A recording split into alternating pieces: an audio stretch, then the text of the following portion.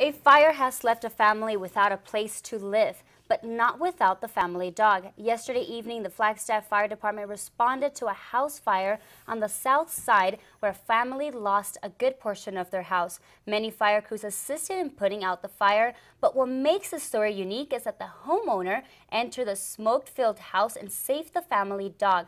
Reporter Colleen Sikora spoke with a man who risked it all for Toots.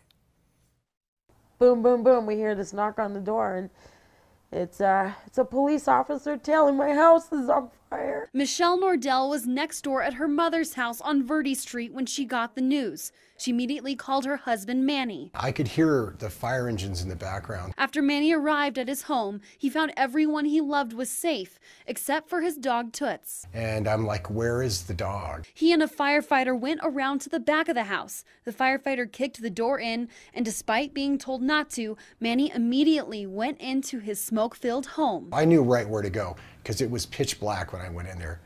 So, I mean, I knew right where she would be, or at least I hoped that's where she would be. It was in her bed area, and that's right where she was. Even with Toots safe and sound, Flagstaff natives Manny and Michelle are still devastated to see their home burn.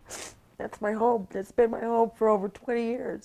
But the bottom line for the Nordells is this. I'm just glad no one got hurt. I'm glad I didn't get hurt. Flagstaff Fire Department knows how much pets mean to everyone, but they ask to leave the saving of animals to them. Let us go in and get those pets for you. To go back inside a smoke-filled residence, to retrieve your pet isn't the safest thing to do. You could very easily become a victim. But for Manny, Toots was worth the risk. That's my dog.